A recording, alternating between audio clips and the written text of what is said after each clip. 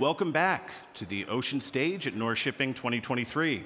The next interview in our Ocean Impact series is with Nick Pinkney, Global Sales Director of Sofar Ocean. Nick, thanks for joining us. Thank you. Delighted to be here. So Nick, many weather providers claim to offer comprehensive weather intelligence. What makes your offering unique? Great question. Yeah, that goes straight to the heart of what we at Sofar Ocean do. To answer your question, it's related to the actual weather itself. So what we've done over the last 2 years was we've rolled out the largest network of weather sensors across the surface of the ocean. And what that brings to the table is a dramatic increase in terms of accuracy of forecasts to the tune of 40, in some cases 45%, in comparison to traditional models. So that is a significant increase in terms of accuracy and obviously quite a game changer if you're using that information to make smarter operational decisions in relation to your voyage planning, your voyage optimization, and equally reviewing your voyage after the event and in terms of claims, etc. So your list of clients includes a lot of major shipping companies. I know Berg Bulk stands out from many of the others, right, as one of your clients. What was the catalyst for that deal and other deals like it? I think really, once again, it goes to our weather data. So the fact is, if you have good inputs coming into any kind of model, you have better outputs. And James Marshall, CEO at Berg Bulk, was very sharp to pick up on that side of things very quickly.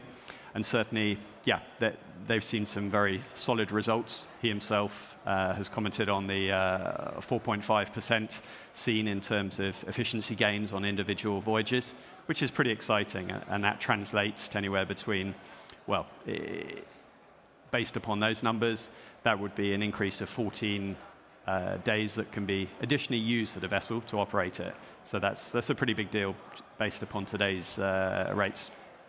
On the topic of quantifying emissions reductions, how do you quantify emissions reductions, and also what type of ROI are you offering owners and operators? Okay, well, in terms of how we're quantifying the emissions, there is obviously the factors in terms of the ratio between tons of fuel burnt and the CO2 emissions. So we're using those factors like everyone else in the industry. And based upon that, we're then able to generate the CO2 emissions reports, and that obviously links in with all the CII. As we're heading into the future, all the EU trading scheme that's going to be coming through shortly. And yeah, that's how we're working on that basis to provide the insight into CO2 emissions. And in terms of your question on ROI and how we're actually measuring that, just to be clear, you're referring to how we're doing that or the ROI that our clients are actually seeing today? How are you calculating ROI, and what actual ROI are owners seeing when they invest in your platform?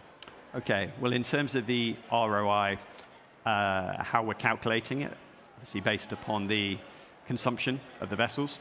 You have the baseline based upon the voyage that they were planning to enter into, and then we have the revised guidance and route that they're following. So a simple comparison between those two. And where does that information come from? So obviously initially from the master, making that initial route planning, and then we're making recommendations. But the key thing with our solution, and this is another differentiator, is that ours is dynamic. So as those new weather patterns are coming through, the fact we've actually got these real sensors in place that are picking that up. And that comes through, and that's super powerful when it comes to optimizing things.